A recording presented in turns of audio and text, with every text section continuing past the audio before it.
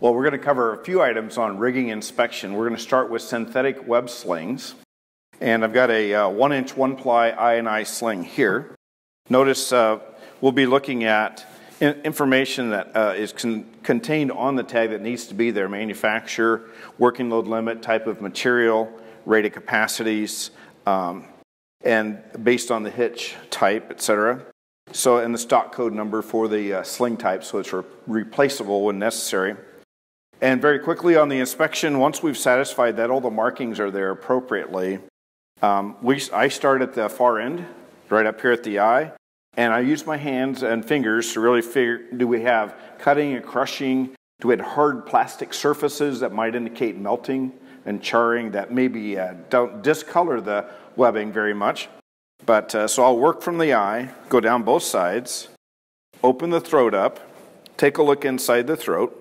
Any broken stitching, I'll be looking for that, or any damage, cuts, crushing, pinching, broken, torn, snagged yarns and fibers, all the face, front and back, and then I'll work my way right down the sling quickly, rotate, inspect, sweep with my eyes left and right, back and forth, come down, look at the end of the splice, I'm not losing any stitching there, roll, roll, continue on to the next splice, and work my way right back up to the other eye.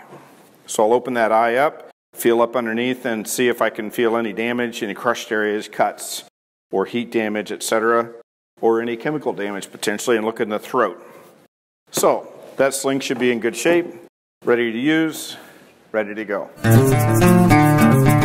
So we picked up a damaged web sling to help put a visual to some of the inspection criteria.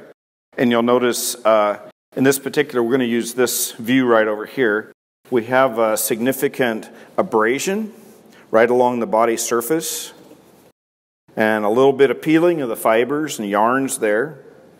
Discoloration is starting to look like a little bit of UV, ultraviolet ray degradation, but that would be the leading indicator for cause for removal. And the reverse side has a little bit, and I'll hold that so we can get a shot of that. A little bit of abrasion, but certainly on the front side we would have suitable damage there to remove that sling from service. We probably won't have an example for every one of the sling or rigging types that we're going to talk about, but this one certainly is a great case study.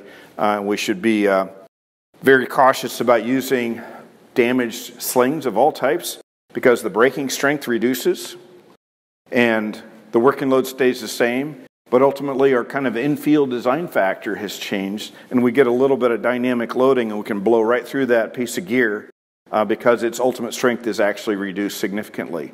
So we want to be very respectful of what we do with the damaged rigging and respond quickly. When we see that damage, we want to get it out of service. Let's talk quickly about synthetic round slings.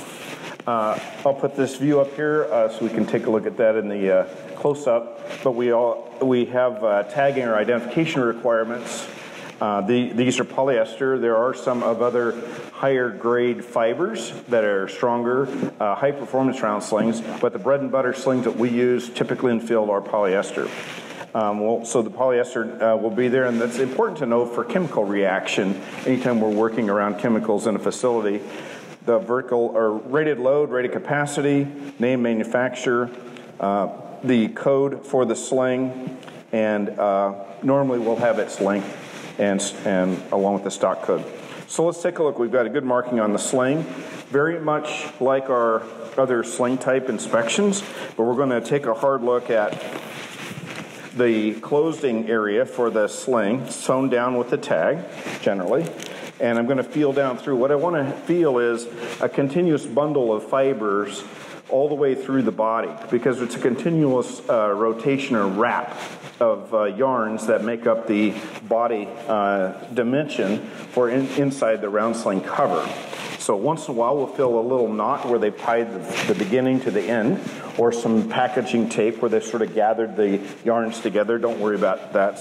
But we're going to feel all the way down and look at the sling, and I'm going to turn it, rotate it, drag and pull the sling through my fingers hard. I'm trying to see if I can feel any hard plasticized area that might be heat damage or other chemical damage of some type.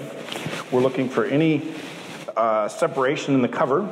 So as cut cover exposed core yarns is a retirement or removal criteria.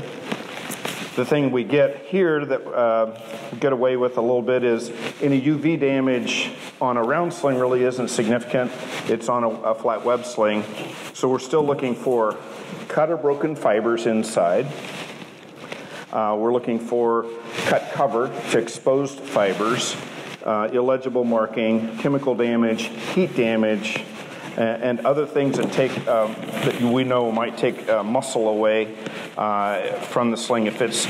Sometimes slings get used hard and they get bound and get almost melted into a position, and you crackle them almost as you open them up. We'd have to suspect we have heat damage inside that sling, so need to remove that type of sling from service. So there we go. We've got round slings covered.